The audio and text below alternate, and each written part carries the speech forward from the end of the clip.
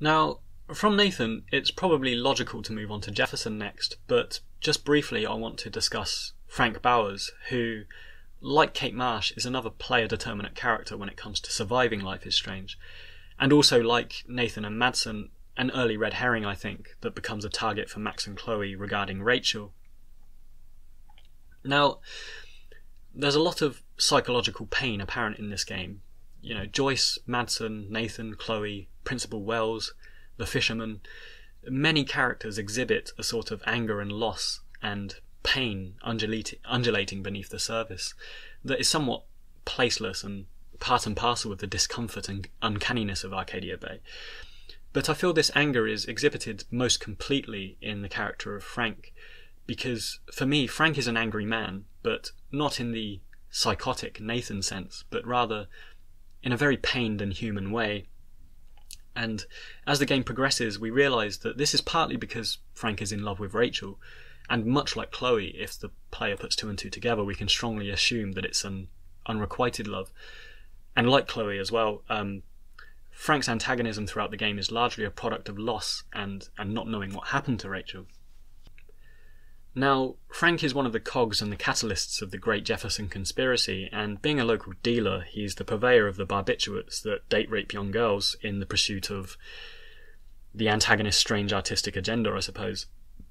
And if you choose the appropriate dialogue options during the tornado scene, we see Frank realise this and actually come to lament this.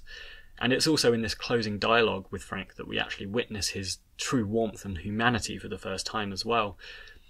And it's facets of the game like this that make me really like Frank, because he is extremely angry at society and at, Rachel's loss, but he does have a degree of humanity, and this humanity shines through in some small ways.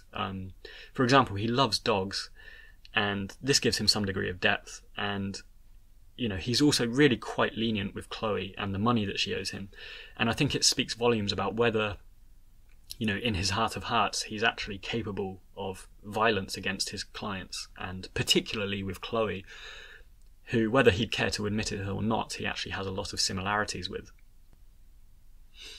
Indeed, it's worth noting that Frank shows up at Chloe's funeral if you choose to sacrifice her, and in his own hermit-like fashion, he kind of keeps his distance from the quiet proceedings, and nonetheless, this kind of conveys this sort of compassion that he holds for people.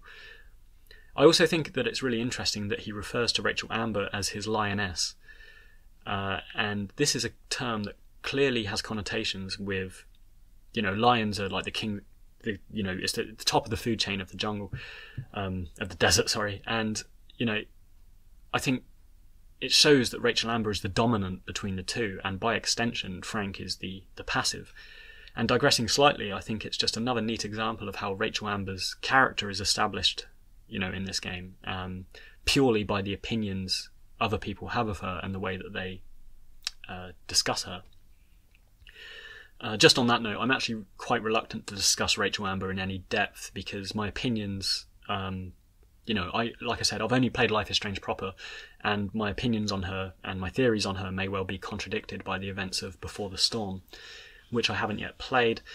But suffice it to say, Rachel seems like a very complicated and seemingly unknowable character, even by those close to her, and it seems on the surface she's also, clearly strung along Chloe and Frank emotionally, and I suppose it will take the events of Before the Storm to ascertain precisely why that might be.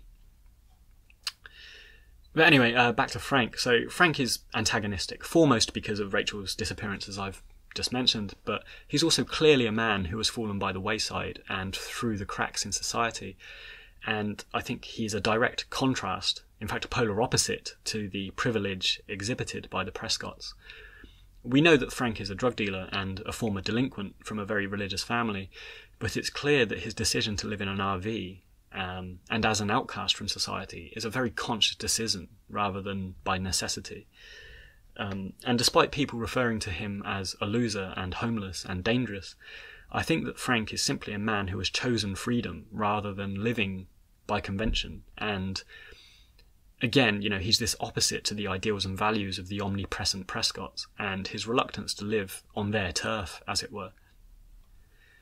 Indeed, I think the fact that Frank lives in a vehicle is very symbolic of his freedom compared to the other residents of Arcadia Bay, and I think it's another parallel actually that I draw between him and Chloe, as her desires are in very many ways embodied by Frank, albeit not in the same drug dealery way. So Frank and Chloe are people that can't be owned by society or authority, and I think it's one of the significant kind of allures of both of their characters. So anyway, that's about all I have to say about Frank. There are other characters in Life is Strange, of course. We have Daniel, we have Brooke, we have Samuel, we have Warren. But personally, despite their determinate behaviours, I don't see too much overall contribution to the main story that deems them necessary to discuss, and I'm very conscious that I've been talking for a long time already. I will note, though, that I personally really like Samuel. I found him quite interesting, and he seems to have some very weird precognition or something, the way he talks about things. He's very abstract.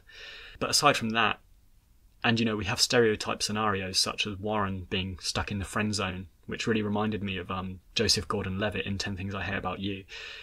And, we have these secondary and tertiary story arcs. I don't feel they warrant as much attention, so I'm going to kind of skirt over those and discuss the primary antagonist of Life is Strange.